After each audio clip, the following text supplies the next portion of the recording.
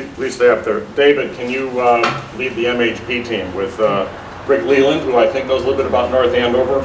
I'm sorry, Amanda, I put you in the wrong agency unless there's something going on. We didn't know about, but there you are. Okay, you're here. Okay, David, sit back, please. And is Jeff McCaddy here? I didn't see Jeff, but he's welcome to come.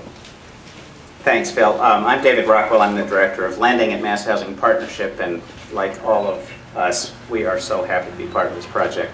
To see the town step up, and George, I think you were one of the first leaders of this, and now we've gotten to the place where I get to put my money in at the end of the deal, so it's great to see us both here. But we have $1.4 million first mortgage loan on it. It's a 20-year loan. We will be working with Corcoran and the sponsor to keep this good housing for a long time. It's great to hear the performance of Corcoran in responding to the needs of that family. And we've worked with them on other projects, and you have a good property manager, and that's great.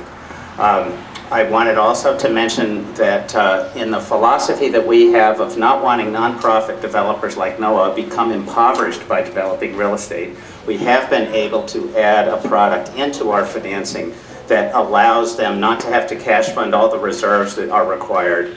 It's worth about $230,000, I think. It's a program called Housing Wrap. And we offer our credit support along with the Boston Foundation to take the place of some of the dollars that have to be funded into an account for reserves.